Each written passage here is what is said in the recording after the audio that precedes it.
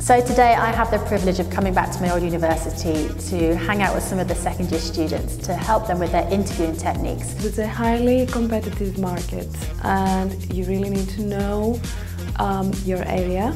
You really need to have researched. You really need to be able to support your views, be informed about, of course, the guest background, your guest background, but also informed about what's going on in TV today.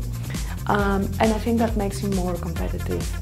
I think it's really important to have as many people from the industry come in to speak to students because it gives them hope that they can too make it. It gives them a little bit of insight into what's currently happening.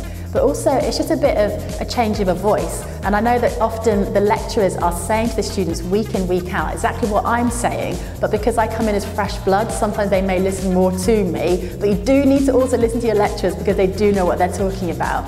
And it's a great opportunity for myself, having been to this university, to come and pay something back to the uni as well. Gemma is an inspiration to the students because she has graduated from the same course that they are studying. She has a brilliant career, she has a charismatic personality.